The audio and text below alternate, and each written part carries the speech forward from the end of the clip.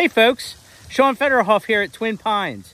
I just wanted to bring you an update about what's going on here at camp and show you that the fountain is in the pond, the grass is turning green. In fact, we mowed grass this past week. So that means spring has sprung, and it also means that summer camp is just around the corner. So if you haven't registered for summer camp, today would be a great day to register. And well, maybe not today. Wait till this evening. Go outside and enjoy this beautiful day. And then this evening, register for summer camp. And we have some other great things going on here this spring as well. We have our spring spruce up, which is May 9, 10, and 11. You can come for one day, you can come for the whole time. It doesn't matter. But we would love to have you join us to finish up some projects. We also have our open house, which is June 1st.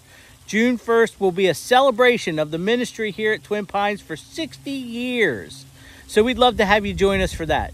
Come out Friday night and stay overnight and enjoy the day Saturday. Or come Friday night, stay Friday night, be here Saturday, stay Saturday night. Or you can come Saturday and stay Saturday night and just enjoy your time here at Twin Pines. You just need to let us know. And I'll put information in the video of how you can register for that as well. But it's a beautiful day, and I want to go enjoy this beautiful day too. So hope to see you soon here at Twin Pines.